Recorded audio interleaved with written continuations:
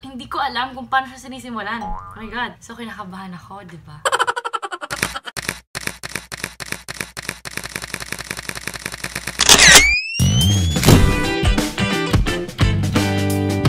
Hi, guys. So I'm Maddie. Some people call me Mads. And this is my first time doing this. So, kinakabahan ako, di ba? EC insisted that I should be doing this kasi I have a lot of lipsticks to vlog about. Tara. Ting ding ding ding ding ding ding. Diba? Gumawa ko ng sarili sound effects ko. Sorry. So yeah, this is the first thing that I'm going to vlog about. It's the collections edition of BLK Cosmetic Travels. Hindi ko alam kung paano siya sinisimulan. Oh my God. But yeah. So here it is. And yung picture behind it is this one. So it's really very cute.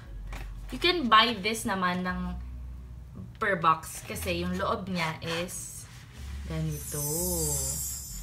Oh, diba? It looks very, very nice. For me, it looks so nice. Parang ang sarap niyang bilhin. Unang tingin mo pa lang, huy, bibiling ko na to, ganyan. Yan.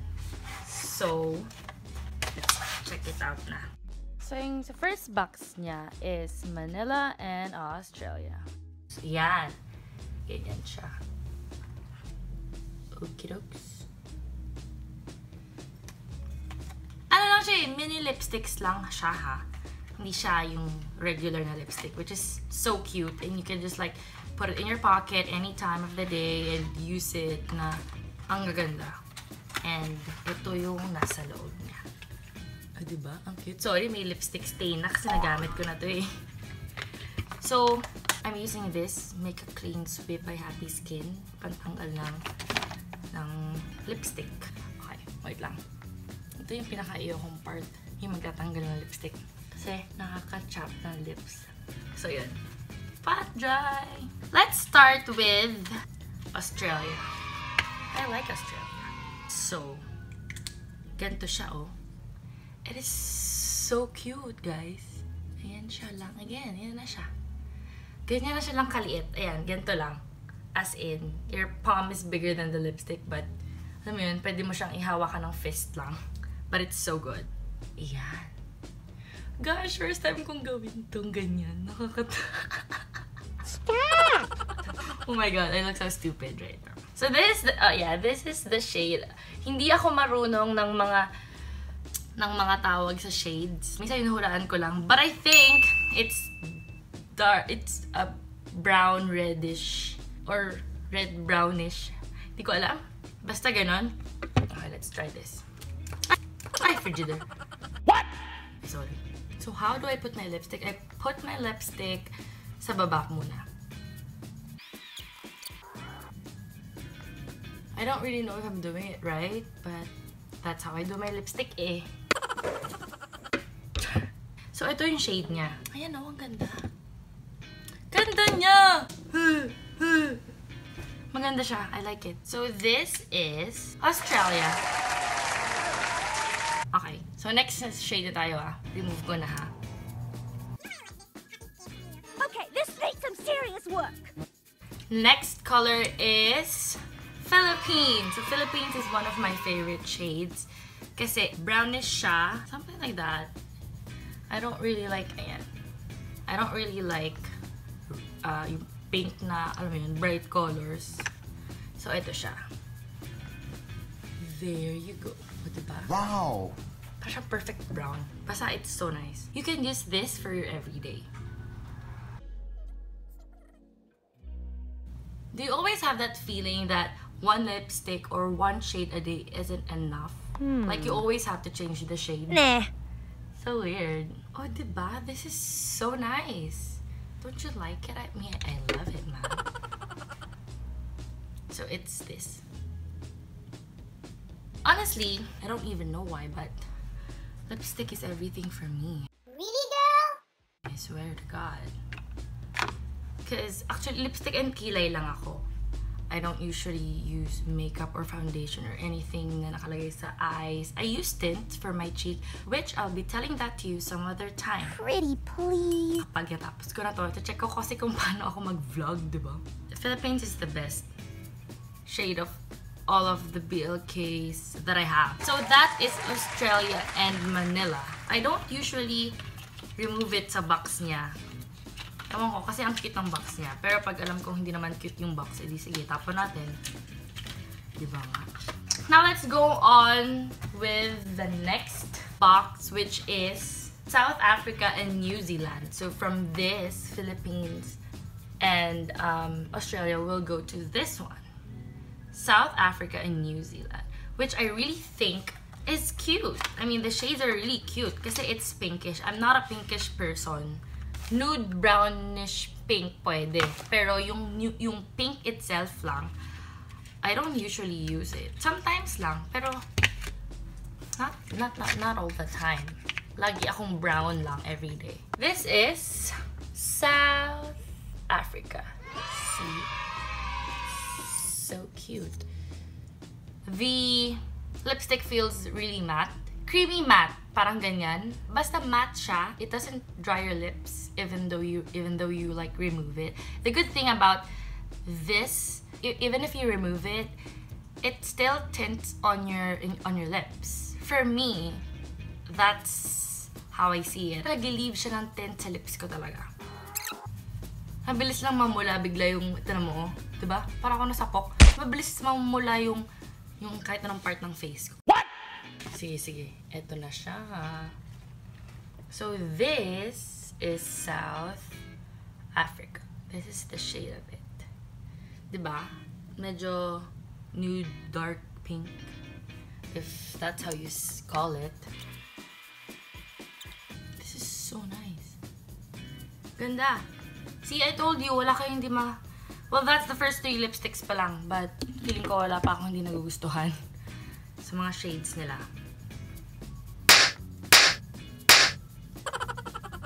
So, that's why I start vlogging.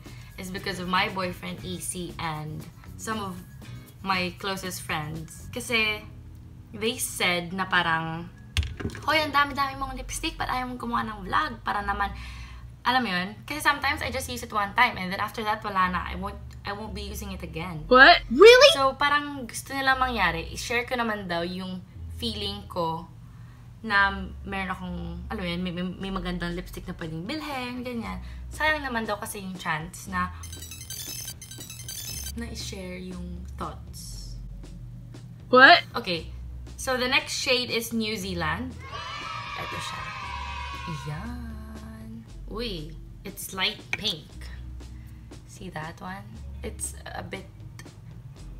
lighter than South Africa. This is nice. Really? I like it.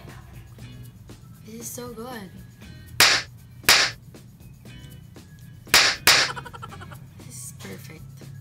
So we're done with New Zealand and South Africa. Am I right? Yeah, New Zealand and South Africa. Now let's go to the third box, which is Dubai and Hong Kong. This is what we're going to try right now. So yeah, and again, it's in a cute little... You can buy it by the box lang for 349 pesos. Yung ganito lang. But for the whole box, like this, everything, it costs... It's like 1,047 pesos. Okay, anyway, yeah, I'm saying too much na. Let's go to Dubai and Hong Kong. Well, you know what? What? I have this certain technique. Diba sometimes they put the lipstick, the first lipstick, and then on top of it, they put the second shade of lipstick. Pero me, I do it differently para mas mabilis. Just do it! So, I'm going to try to do it dito sa Dubai and Hong Kong. This is so weird. I don't even know why I started doing it. Pero, it can make you use all of your lipsticks all together, you know. I'll remove na this one. Okay. So let's try Hong Kong. So this is Hong Kong. It's so cute.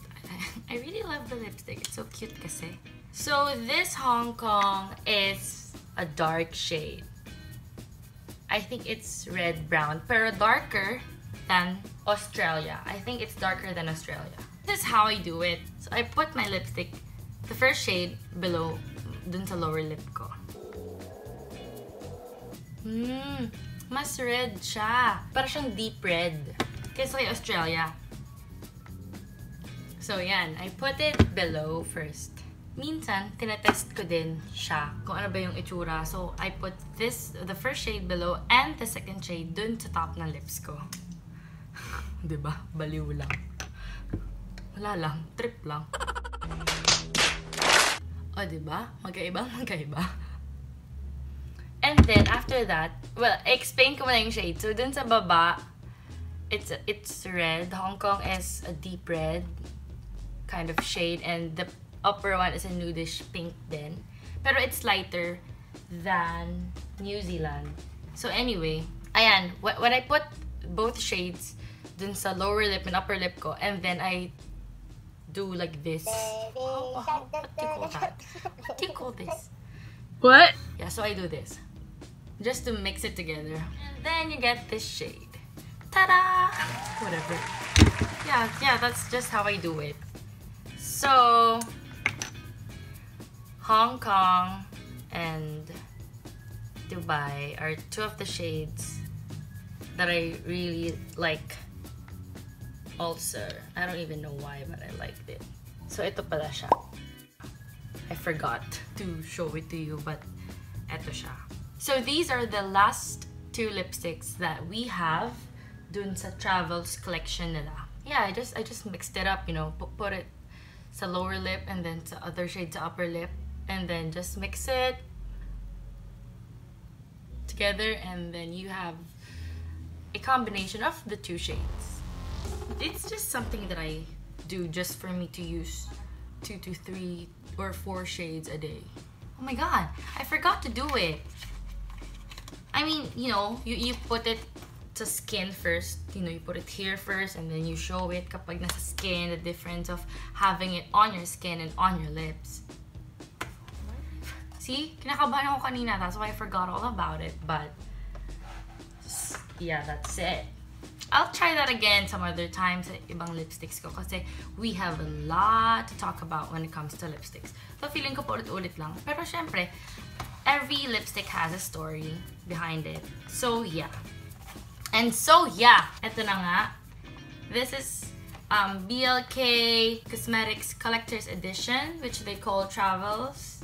And I love it. I love everything about it. For me, if I'm going to rate it from 1 to 10, 10 the highest and 1 is the lowest, I think it's a 10 for me. Kasi I love the texture eh. I love how it stays on your lips. Well, yeah, dumidikit pa din siya, of course, kasi it's somehow a creamy matte kind of lipstick. But it's still matte, and it does not really dry my lips like all the time. Bilhin nyo na kasi super worth it bilhin, and you can use it every day. You can just have it in your bag. You can have it in your pocket, you know, kapag may pouch kang maliit and you go to parties, you can just have everything, all 6 shades in your pouch. Kasi cute lang siya. It's very, very small and tiny, which is so, so, so cute. And don't forget to like, share, and subscribe. Oh, diba? Walang panga. Anyway, yun guys. So thank you again for watching. I hope you watch again other videos that I will be uploading soon. Not today, but soon. And yes, please support me and EC with everything that we upload. Nood lang ng nood. Alam mo yan, share lang ng share. Ganyan. Yun lang. Nahiya ako. Parang timang. Tapos nasa ka nahiya. Anyway, so guys, thank you so much for watching. Bye! The point has been made. You've seen all you need to see. Move on. Like, share, and subscribe. I think I'm done. I don't know if I'm done. What? I think I'm done. So that's it. Stay tuned for more videos from Maddie and EC. Don't forget to LSS, like, share, and subscribe. Bye!